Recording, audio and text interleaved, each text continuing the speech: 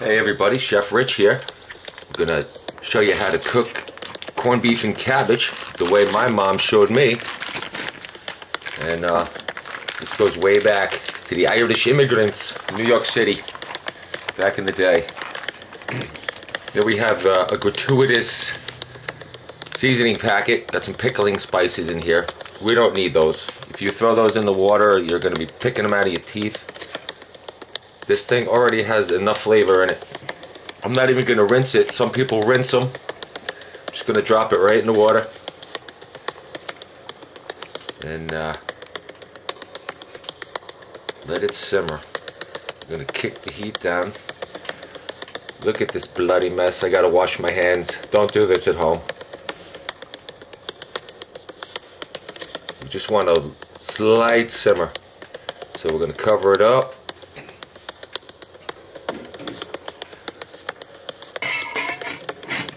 Bloody mess here. Let me wash my hands. Clean up a little. Alright, and I'm going to show you a trick for an easy cleanup. You're peeling carrots, or peeling any vegetables for that matter. Take some plastic wrap, put it down on your cutting board, and peel.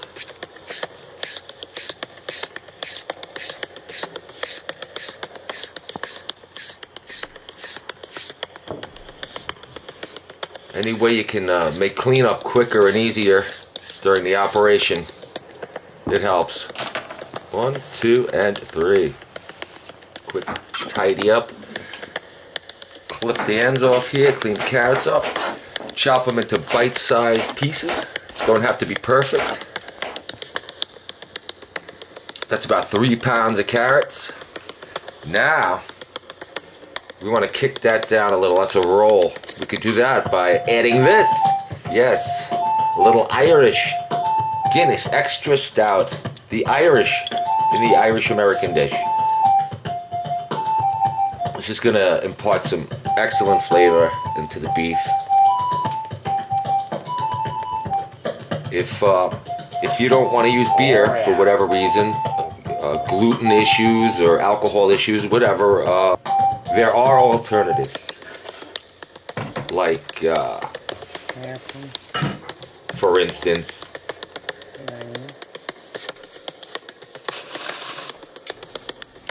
apple cider vinegar. Put about a cup of this in, and you're good to go. That's a good flavor.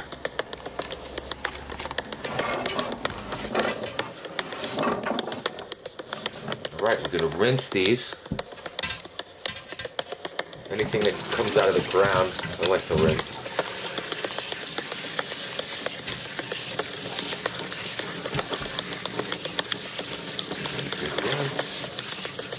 Flip them over.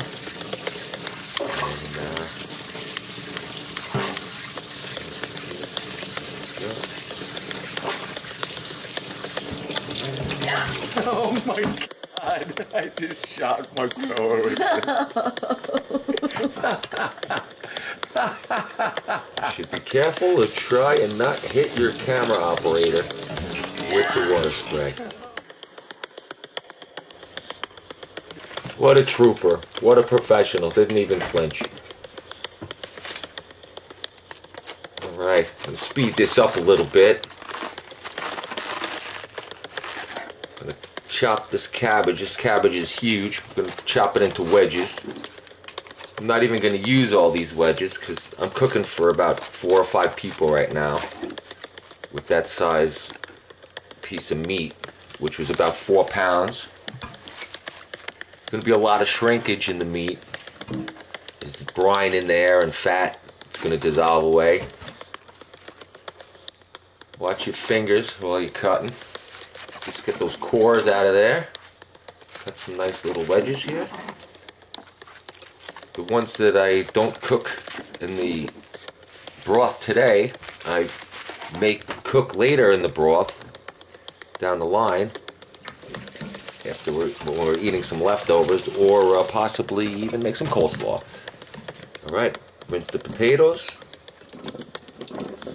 Right now, the The meat's been cooking for about 2 hours and 15 minutes. We're going to put the potatoes in, cover it up, and let it go for another 15 minutes.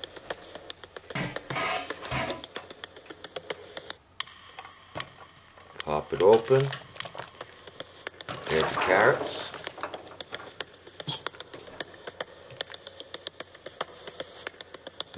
Look at that. You could smell that. It smells incredible. 15 more minutes for the carrots. Then we're going to drain some of the liquid here. Makes a little room for the cabbage.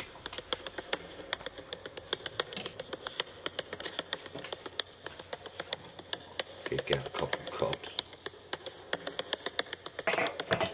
Just to make a little room. Shame I dumped that down the drain, but we have plenty of it. Alright, in goes the cabbage wedges.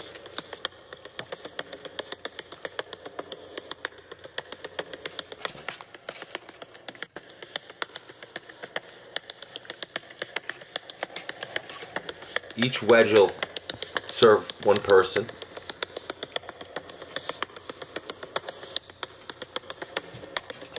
Unless you really like cabbage, then you might want two. Make a little more room here.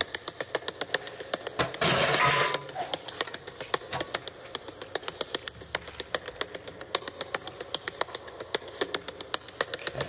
Oh, it smells so good. Cover it up. Give it another 15 minutes. And here we go.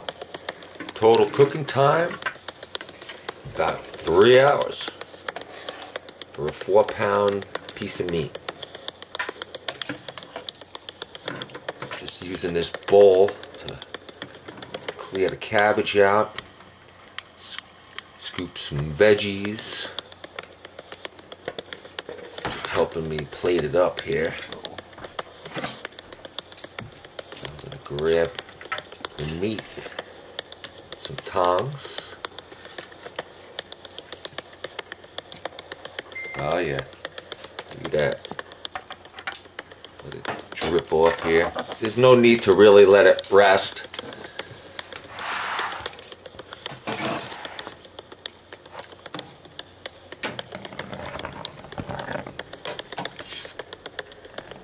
Grab some veggies and potatoes.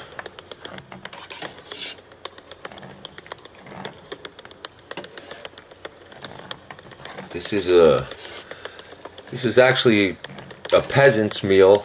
Was a peasant's meal. The early immigrants, they were used to eating pork in Ireland, and then when they got to New York City, pork was prohibitively expensive, so they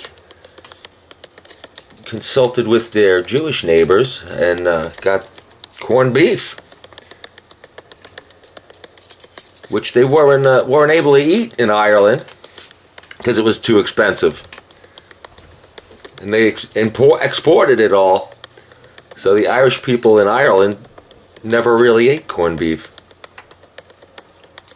They ate lots of cabbage and potatoes.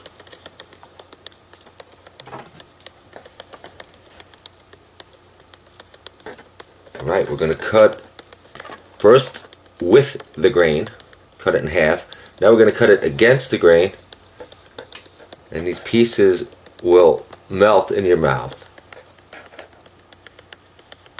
You always want to cut it beef against the grain. Makes it a whole lot easier to chew. You can see the fat melted away.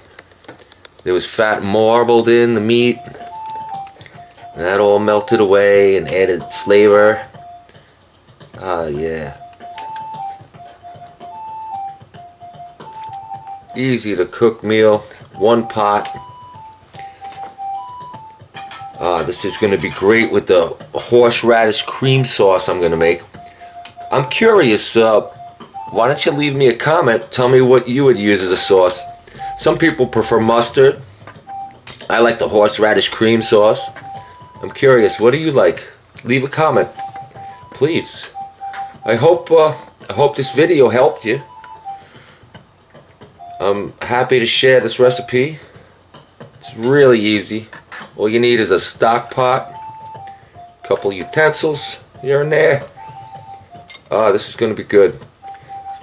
Grab a piece of Irish soda bread, slab it with some butter, grab a Guinness, and have a great St. Patrick's Day, folks.